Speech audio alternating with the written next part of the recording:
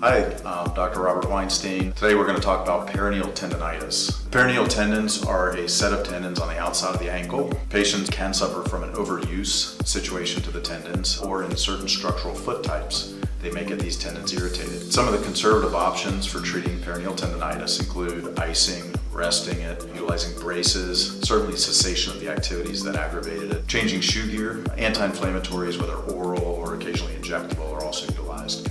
And sometimes we'll use orthotics. If a patient advances on from a tendonitis, we'll take them in surgically. Occasionally we can use things like a radiofrequency ablation. With certain foot types, there's some structural issues in the foot that led to the tendonitis. And if we detect the proximal cause of the tendonitis, we address those as well. So if you think you're struggling with peroneal tendonitis, feel free to give me a call at the office and we'd be happy to take you in, Buckhead, Fayetteville, or Stockbridge.